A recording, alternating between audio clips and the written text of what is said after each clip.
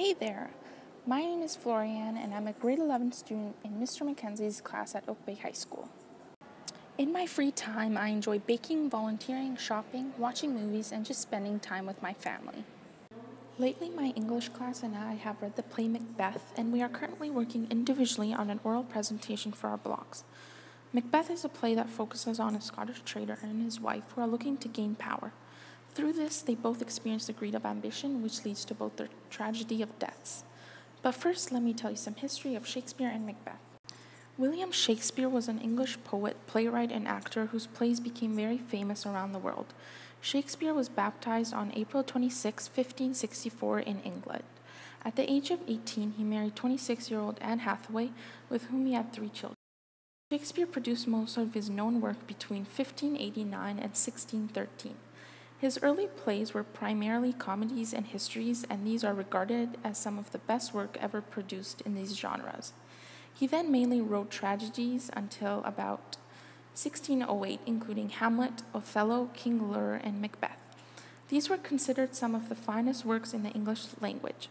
At that time, Shakespeare's plays were performed in a theater called the Globe. Above the globe, there were always 2 flags. One of them was a globe theater flag, which was an illustration of Atlas holding the globe, and below was a saying in Latin. The saying said, "All the world is a playhouse." The second flag always changed depending on what play was being performed. There was a white flag, which was for comedy, black flag, which was for tragedy, and the red flag, which represented a political play. The play that my class and I read was Macbeth. It is a famous play written by Shakespeare in 1606 as the new King of England took the throne. James I was of Scottish descent and replaced a powerful and long-standing Queen Elizabeth as the royal leader of England in 1603. Shakespeare quickly wrote Macbeth, which is a Scottish historical play that would favor James's ancestors and display a tone of power and honor for his new leadership.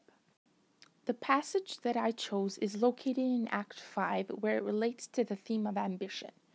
This is when Lady Macbeth is sleepwalking because she's filled with so much guilt and ambition, which eventually leads to her death. But firstly, I will explain a bit about how and what led to this important event. At the beginning of the play, Lady Macbeth is the ambitious one. She's the one who creates the events and is the driving force of the plot, and who encourages Macbeth to kill King Duncan. Lady Macbeth convinces Macbeth to kill King Duncan, insisting that it is the only way for Macbeth to become king himself. After the murder has happened, Macbeth feels so guilty for what he has done, but Lady Macbeth feels no shame and says, "My hands are of your color, but I shame to wear a heart so white." Lady Macbeth describes that her hands are covered in blood, just like Macbeth's, but her heart is not filled with any guilt.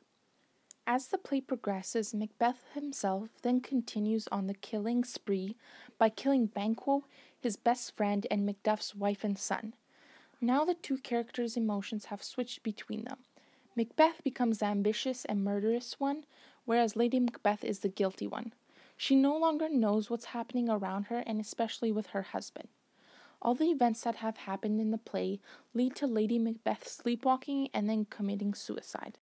Lady Macbeth, who once naively thought she could just wash her hands and forget Duncan's murder, is now sleepwalking and so full of guilt that she imagines her hands are always covered in blood. She says, "Out, damned spot, out, I say, here's the smell of the blood. Will all the perfumes of Arabia will not sweeten this little hand." Here Lady Macbeth expresses that her hands are filled with so much guilt that nothing in the world will sweeten or wash it away. At the end, Lady Macbeth cannot cope any more with the guilt of what she and Macbeth have done. She controlled and manipulated her husband with great skill. By the time Act 5 rolls around, Lady Macbeth is full of guilt, isolation, and paranoia. Really, she switches places with her husband when she felt these things earlier in the play. Eventually, all the guilt and emotion that Lady Macbeth felt completely consumes her and she commits suicide.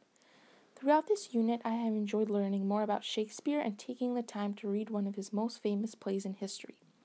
At the end, I would like to thank my teacher for providing my class and I with a touching play written by the great William Shakespeare. Thank you very much.